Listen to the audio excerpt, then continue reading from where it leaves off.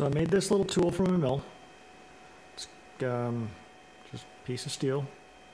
Got a hole drilled almost all the way through.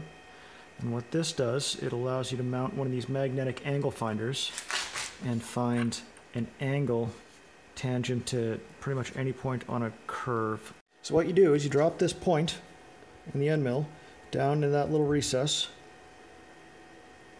and that pins it against the surface. Then you can move it back and forth. Try and do the one hand here. Come on. You can move it back and forth to get whatever tangent angle you'd like on that radius.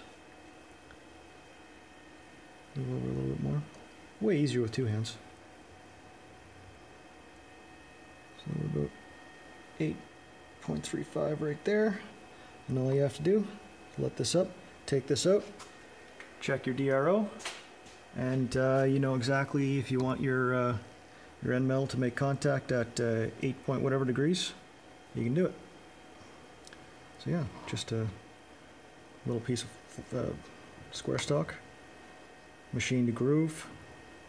Found the exact center point here for in terms of center of gravity, so it's perfectly balanced. And yeah, it will tell you the angle of any arcs. Yeah, so hopefully that helps somebody. It's just a silly little tool. You make it up in about an hour.